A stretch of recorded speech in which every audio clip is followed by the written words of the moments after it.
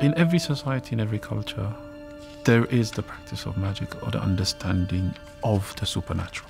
Magic is a universal language. In the Department of African Studies, one curator has made an exciting discovery. It's a text written in Ge'ez, an ancient language of Ethiopia.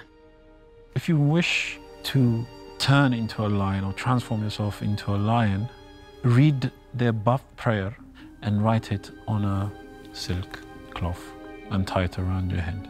Or if you wish to be a serpent, write this and tie it on your wrist. This is a prayer for transformation, or to change into something else. So if I do try this prayer and I do turn into a lion, I don't have the counter prayer to turn back into a human. So for that reason, I wouldn't read it. Yes, I wouldn't read it. No, it's readable. It's straightforward, but yeah. This spell was found smuggled within the pages of a mysterious book. It's from Gondar in Ethiopia.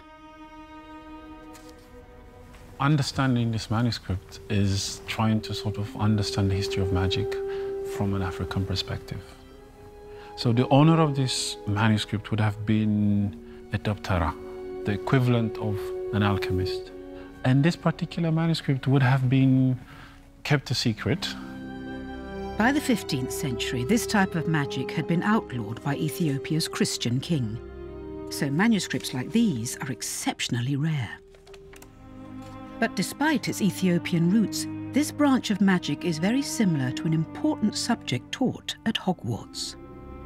This book is defense against the dark arts. So the purpose of this talisman is to protect the client from real or imagined harm.